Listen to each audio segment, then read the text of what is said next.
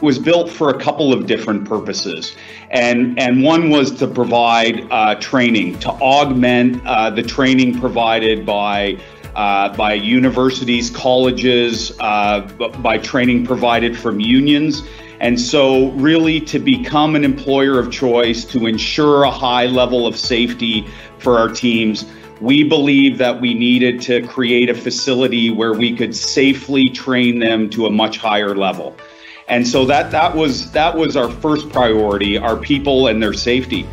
The second part of it, the innovation part, is really interesting. We think it's unique across the construction industry, and really it's given us an environment where we can test out new technologies. What else we're very proud of is we're able to point to that facility and show the power of sustainability. So working with PROB and working with some of our operations teams and vendors and customers, that facility now has a bifacial solar array. It now has a battery backup system.